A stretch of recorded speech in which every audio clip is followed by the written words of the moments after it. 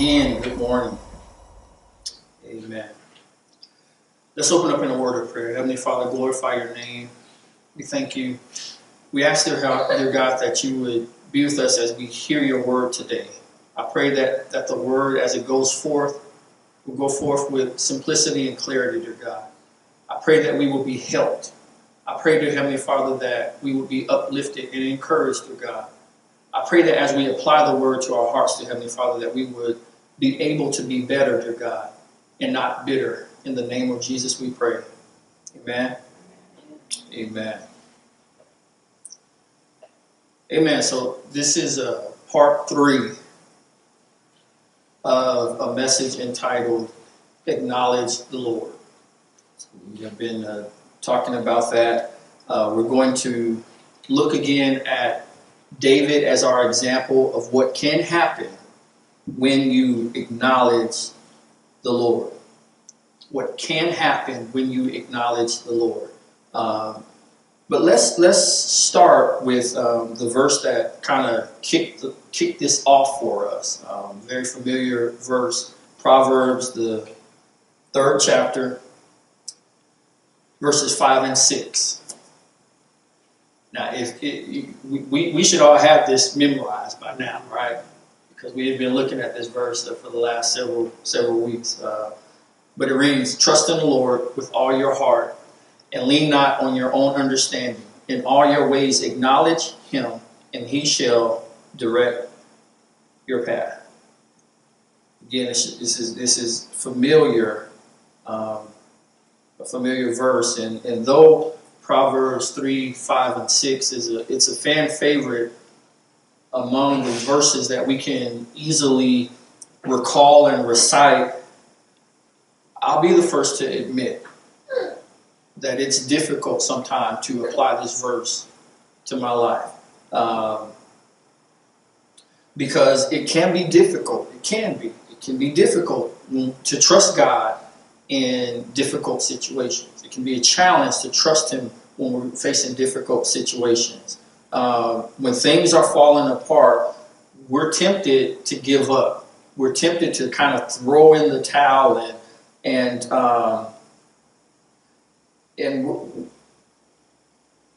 but it's during those times that we have to look at the 4 principles that are outlined in this particular verse and live them out and apply them to our lives. The first principle we talked about, it simply says to trust in the Lord.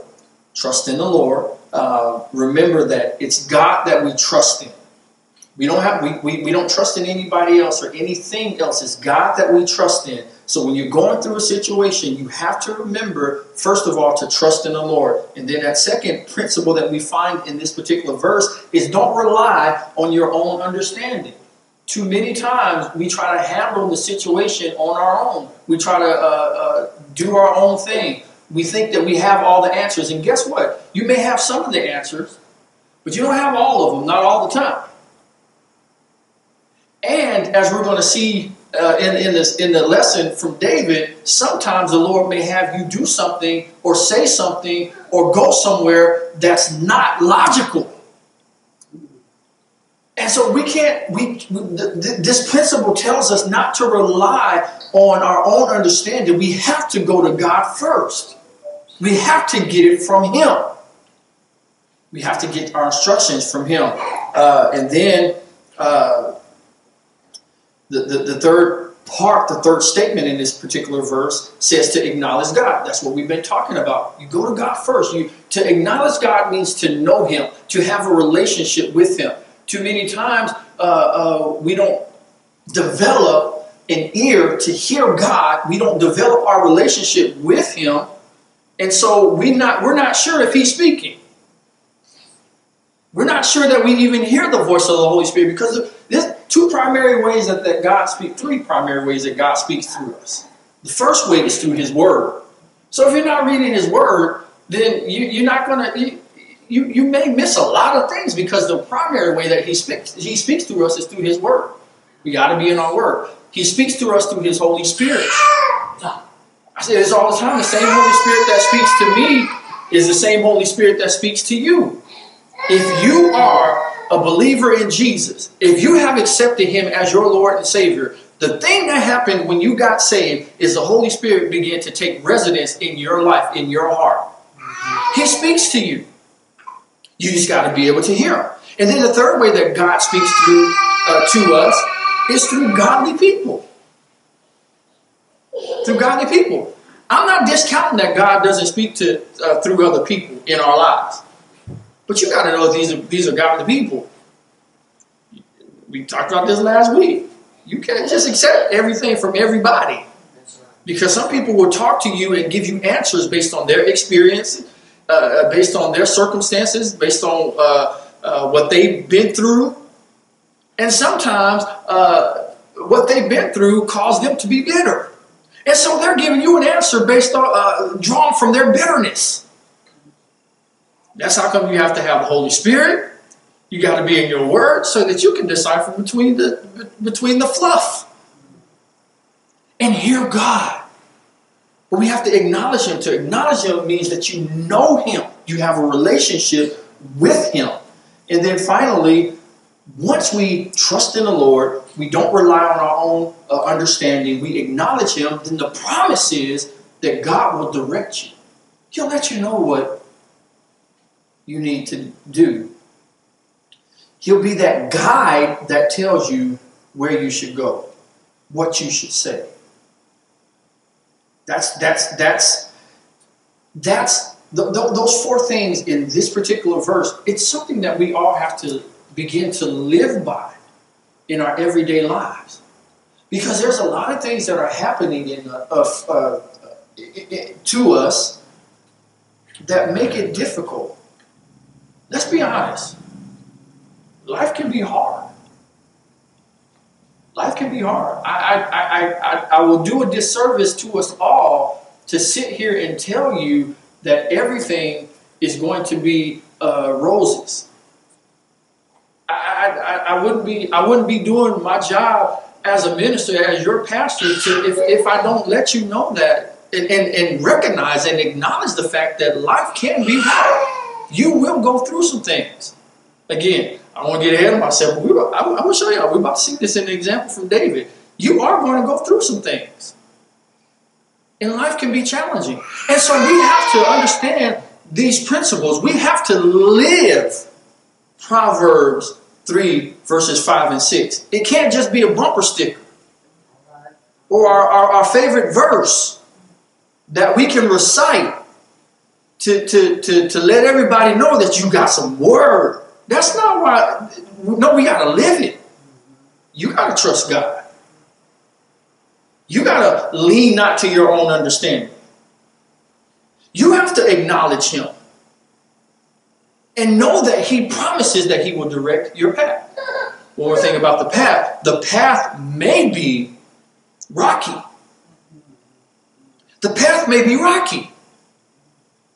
But if God tells you to go down that path, even though it's a rocky path, it's not the wrong path. It's a challenging path, but that doesn't mean it's the wrong path. See, this is how come we have to have everything working. We have to be able to recognize the voice of the Holy Spirit. We have to know that God is speaking to us, because just let's take a quick example where you're driving. You're driving and you're going your regular way, your regular route home. But then something in you tells you to go left when you normally would have gone right. And then you look left, and left looks like it's like a dark, just imagine with me. It's just like a dark alley, right? But you heard in you to go left. That's what you heard in you. And if you don't know and acknowledge and understand and can hear the voice of the Holy Spirit, you will talk yourself out of going down the challenging road, even though the challenging road is the right road for you. You'll go right. But in this case, right is wrong, because it's not what God told you to do. It's not what God told you to do. So we gotta know him. We gotta understand him. Trust in the Lord with all your heart. Lean not to your own understanding. In all your ways acknowledge him. He will direct your path. 2 Samuel. 2 Samuel, the 5th chapter, records when David went into battle with the Philistine army on 2 separate occasions. Last week we looked at the first battle, and that was found in verses 17 through 20. And we realized from those verses, from those few verses, we realized, first of all, that our enemy is coming. Right? Our enemy is coming. As soon as David, if you have an opportunity, read those verses in your private time. 2 Samuel, the 5th chapter, verses 17 through 20. But as soon as David was acknowledged publicly as the king of all of Israel, as soon as that happened, the Bible says that the Philistine army mobilized their forces and went to attack him. Now get the parallel, get the principle, because as soon as you accept Jesus as your Lord and Savior and you acknowledge him as such, the enemy is going to mobilize and attack you. He's going to attack you. That's the parallel, right? That's the application of that. As soon as you acknowledge Jesus as your Lord and Savior, you're on Satan's hit list. Sorry if nobody ever told you that, but that's the reality of it. You are on his hit list. And so David's example taught us that before we do anything, before we go into the battle, before we confront that crazy coworker, before we make any confrontational call, before we do anything, we should consult God. We should consult God. Remember from last week, the Bible says, and this is found in verse 19, the Bible says that David inquired of the Lord. Now he heard that the enemy was coming. Because the enemy's coming. I'm telling you that the enemy's coming. And so when he heard that the enemy was coming, he inquired of the Lord. He's like, you tell me, God, what do you want me to do? Should I attack? What? You tell me. So he inquired of the Lord. That's an acknowledgement of God. That's what we've been talking about. We have to acknowledge God. Stop handling your problems by yourself without going to the greatest problem solver that you can go to. You don't have to handle everything by yourself. It's challenging. It's hard. Yes, I understand that, but you don't have to do it by yourself. I wish I would have understood that and recognized that and acknowledged that in my younger years. If I could go back and tell my younger self, quit fretting over all this stuff, quit worrying about all this. Listen, 95% of the stuff, I'm just talking about me because I don't want y'all to be like, he talking about me. 95% of the stuff that I worried about as my younger self never happened. Never happened. That's a high percentage. 95% of the stuff that I worry about. Rita would always, was having challenges on my job, and just some crazy stuff was happening. I would wake up at 3 o'clock in the morning. This was every day. No, I'm not making this up. 3 o'clock every day I would wake up just dreading the fact that I had to go into work.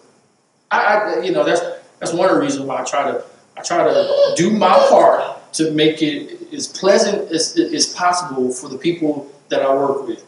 Because that's not a fun place to be. That is not a fun place to be, where you're stressed out and you're frustrated about going to work and all the things that you might encounter. Get what I said, you might encounter. And so, as me and Rita was praying and working through all the challenges that I had on my job, I feel like her job was to constantly remind me that this stuff that I'm worrying about, it might not happen. And guess what? As I looked it over, and as I was, when I reflect back, those things that I stressed over and I worried about, 95% of them did not happen. I just was stressed over it, and in that stress, I worked my nerves up, and I probably lost weight. I probably could have. That's fine to be able to lose weight. I'm not complaining about that part of it, but I lost weight. I was stressed out. You know. But if I could tell my younger self to go to God, cast all your cares onto Him, because the Bible says that He cares for you. And I could tell my younger self, don't just know that verse, but live it. Then it would have been so much better for me. We got a lot of people that can be a witness to that. It would have been a lot better for me. And then we found out last week in verses 20, after David got the victory, after he got the victory, the Bible says that he gave God credit. He gave God credit for the victory. He said the Lord did it. The Lord did it. That kind of reminds me of Psalms 115 verses 1. It says, not to us, O Lord, not to us, but to your name goes all the glory for your unfailing love and faithfulness. When you experience the victory, big or small in your life, do not forget to give God the glory, give Him the credit for His unfailing love and for His faithfulness towards you. Don't forget to give Him the credit. He's worthy of all of the credit. Now, let's pick up reading. I want to look at the second battle that David went through. So 2 Samuel chapter 5 verses, I'm going to read 22 and 25, and I'm going to say a few things about that, and then we'll be finished. Verse 22 says, but after a while the Philistines returned and again spread out across the valley of Rephaim. And again David asked the Lord what to do. Do not attack them straight on, the Lord replied. Instead, circle around behind and attack them near the poplar trees. When you hear a sound like marching feet in the tops of the poplar trees, be on the alert. That will be the signal that the Lord is moving ahead of you to strike down the Philistine army. So David did what the Lord commanded, and he struck down the Philistines all the way from Gibeon to Gezer. So there's a couple of things that I want to point out in this particular, in these verses. The first thing I want to say is the enemy is coming back. The enemy is coming back. Last week, the enemy came. Right? Because David was acknowledged the king, and then the Bible says the Philistine army, they came and they wanted to attack him, right? And he fought against him, and he got the victory. He won that particular battle. But here we see that the enemy came back. Look at what it says in the first part of verses 22. It says, but after a while, the Philistines returned. They came back. Listen, the reason why I'm pointing this out to us is because you cannot let up. Ever. You cannot let up. You get the victory in your life. God allows you to experience victory over your enemies. He blesses you. He makes a way. He opens a door that people were shedding in your life. Guess what? Praise God. Give God credit for it. Declare that the Lord did it. But get ready for the next attack. See, this is what happens a lot of times is we keep riding on the high of our previous victory. We keep riding on that high. And we're excited about it, and definitely be excited about it. Praise God. Worship God. Definitely do that. But I need you to understand that after a while, the enemy is going to return.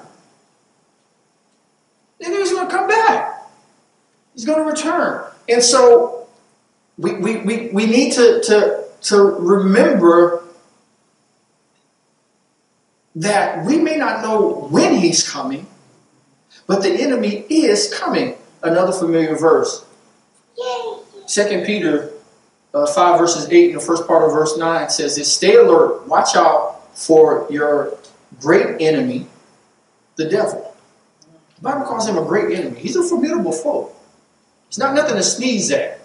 You know, these little caricatures of the devil with the pitchfork and the horn, he's pleased for you to think of him that way. Like a cartoon character. He wants you to think of him that way. Because if you think about the devil as a cartoon character, then you won't realize how formidable he is. And you won't stay prayed up because you just think you're going into the battle with the cartoon character that you can just flick away and he's gone. He's pleased for us to be thinking about him like that. But the Bible says that he's a great enemy with a lot of resources.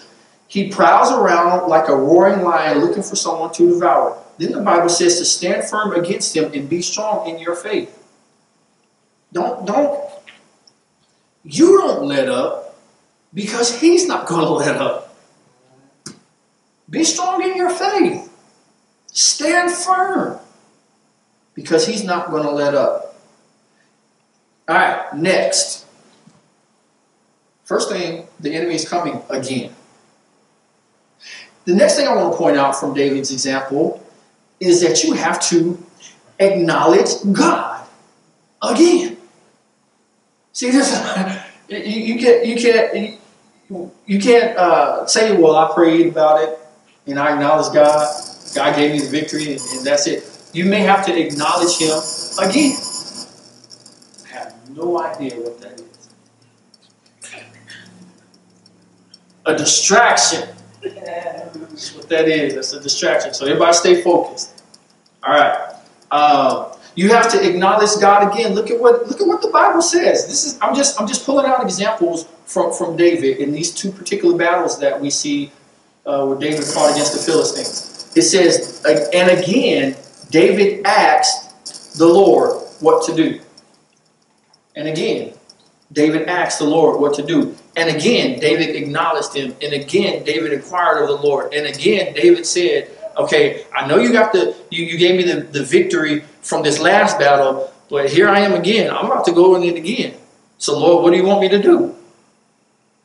What do you want me to do?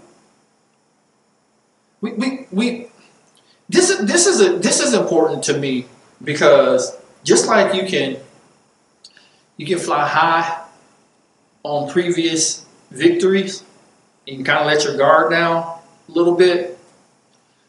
Sometimes, because we're going into a familiar battle, we feel like we don't have to inquire of the Lord.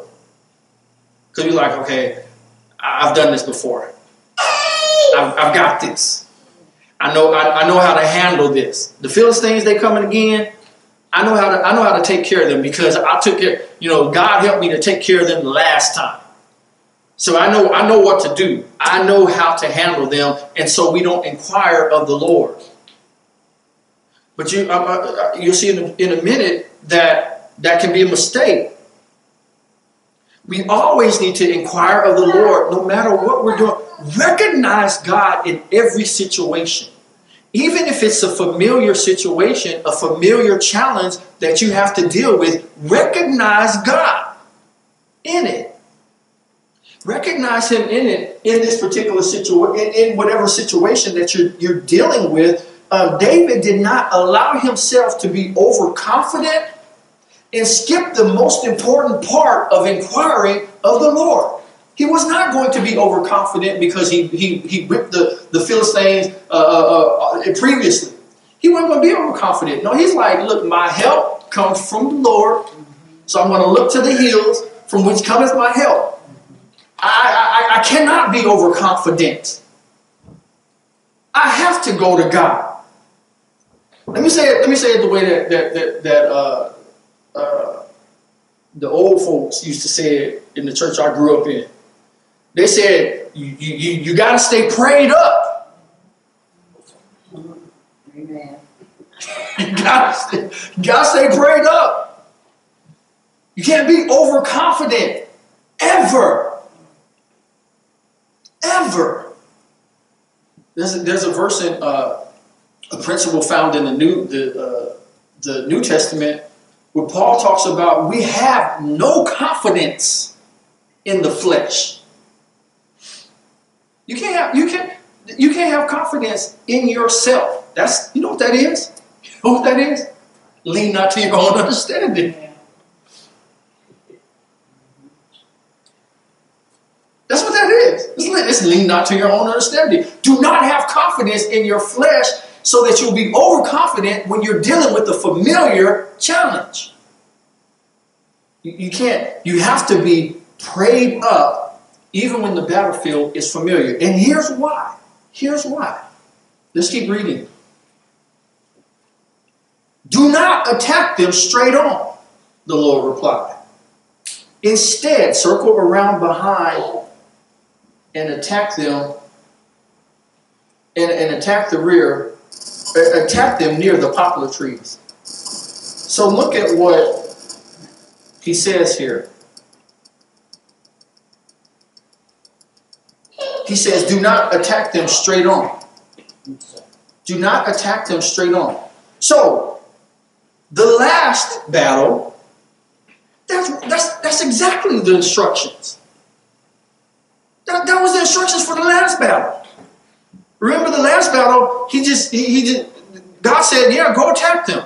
And so David and his army, the Bible says that they went through the Philistine, they struck them like a raging a river that just went through them. That was the last instructions. But that wasn't God's plan this time. You see why we have to acknowledge him in everything, in every situation? Because the last time, he went straight through them. But God says, no, not this time. This time, instead, circle behind them.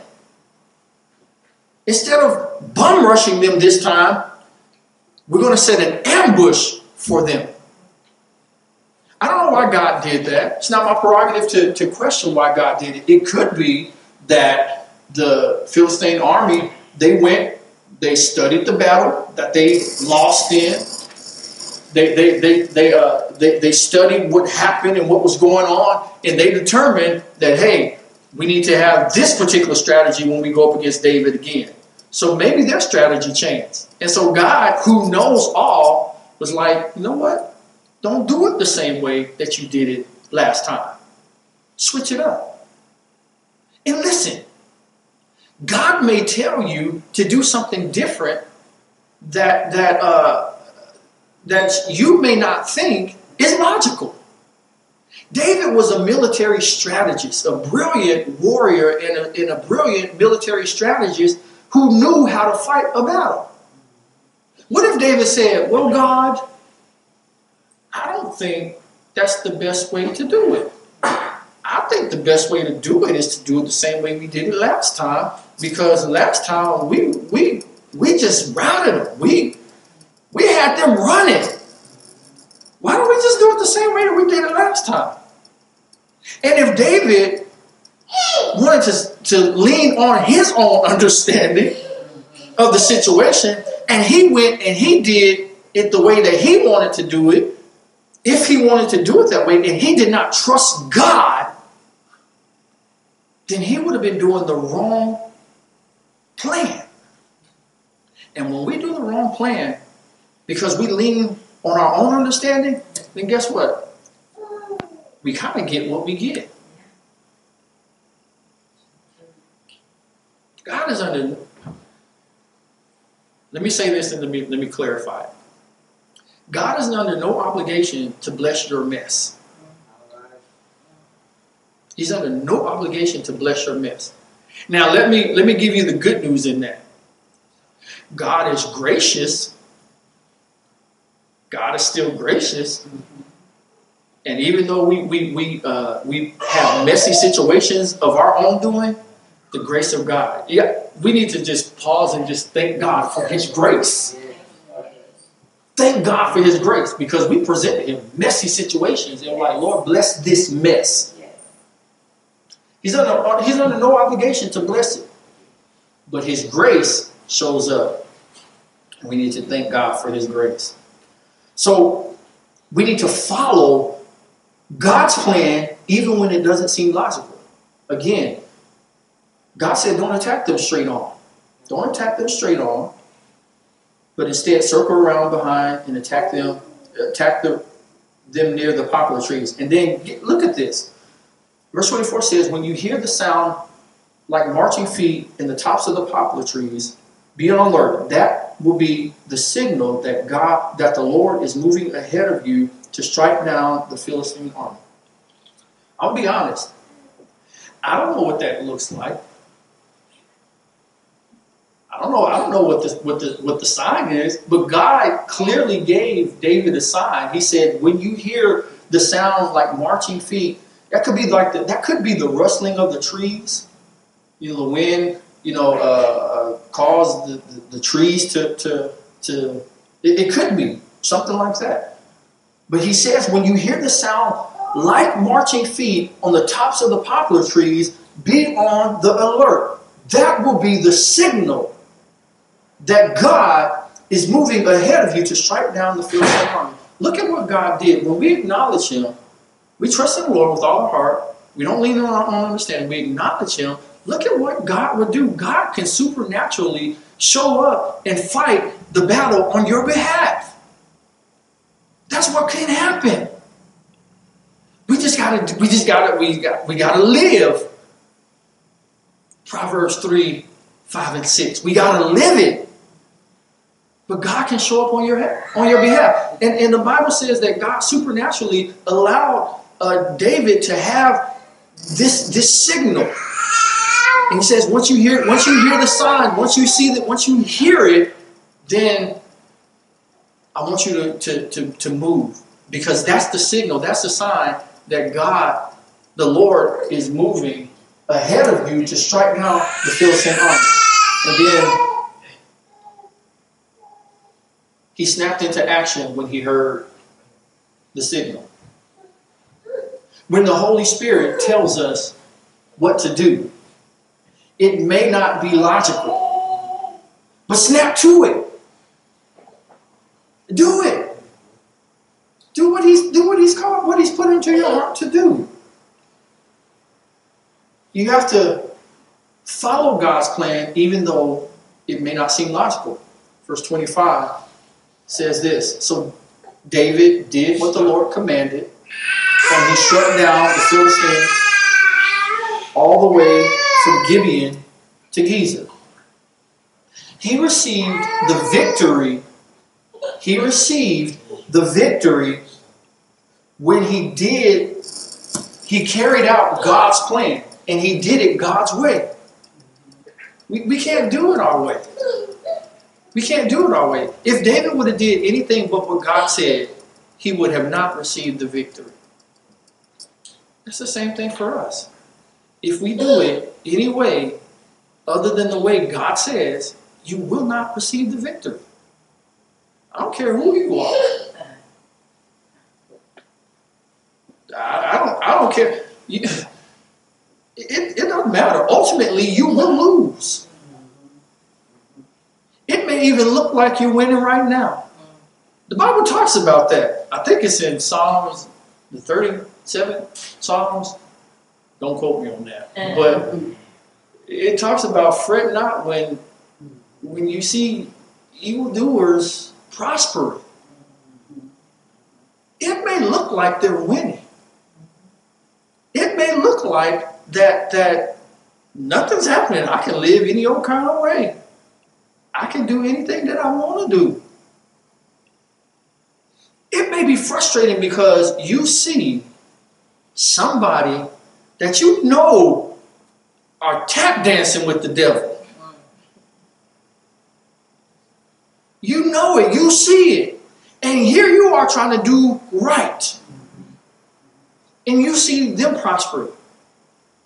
And the temptation is, the trap is that, you know what, this God stuff don't work. You can look at the fun that they're having.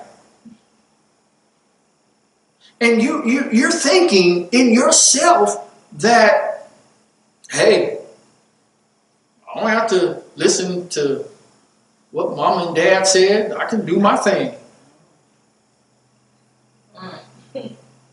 I can do my thing, and everything is it's gonna work out. Because it hasn't. This is bad English, but we say to ourselves, it hasn't not worked out. So I can just stay on the path. I can just do my own thing.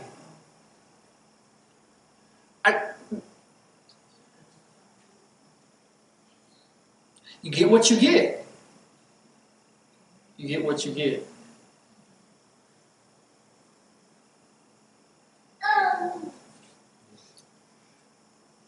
David trusted God and he received the victory. We can trust God and receive the victory.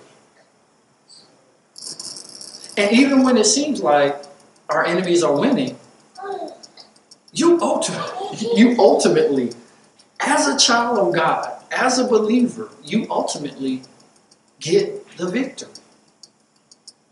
I want that to become real in our lives. I really do.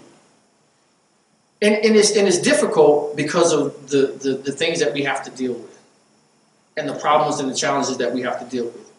But what I just said, I really want that to become real in our lives. I want us to really understand that ultimately, we get the victory. You know what that means? Even if I die, I get the victory. You know why? Because the second life is gone from this body, the Bible teaches that absence from the body is presence with the Lord. That's what happens. We ultimately get the victory. And everything that happens in this life, it will not compare to the glory that you will receive when you ultimately stand before Jesus and fellowship, have fellowship with God forever. It won't compare. It just won't compare. I want us to understand that, to get that. So David, because of his obedience, he got the victory. God is able to give us the victory. He's able to give us the victory too. No matter what we're facing, God can calm the raging sea. He can see us safely through the storm. He can move mountains, or he can give you the strength to climb them. He can open doors that need to be opened, and he can close the doors that keep you safe from harm. He can do all of that for us. He can rescue you. He can rescue us. He's actively, think about that. He's actively wanting to engage, seeking to engage and intertwine in our lives. He's actively pursuing us. So that's what happens when we live out Proverbs 3, 5, and 6. So what I want us to do as we close, I want us to everybody stand. It's on the screen. Let's just read this verse together. Let's read this verse together. Because this is how we must live. This is how we will live. Ready? Let's go. Trust in the Lord with all your heart, and lean not on your own understanding. In all your ways acknowledge him, and he shall direct your path. That's a promise. That is a promise. And I want us to live by that. And to make sure that we're trusting in him Throw out all your knowledge. Depend on Him. Lean on, not on your own understanding. Acknowledge Him, and He promises to direct your path. Amen. Amen. Father God, we just thank you and we praise you for the opportunity that you've given us to hear your word and to understand, dear God, that you're working behind the scenes sometimes, because sometimes, just be honest, dear God, it's tough to track you, to track what you're doing. But it's during those times, dear God, I pray that you would help us to remember to trust you even when we can't track you, even when we don't know what's going on, even when you're working behind the scenes. Father, help us to continue to remember that you are a way maker, that you love us, and that you're working all the things out for our good and for your glory. Now, dear Heavenly Father, as we leave this place but never your presence, I pray that you would go with us and that you would be with us. In the name of Jesus, I pray.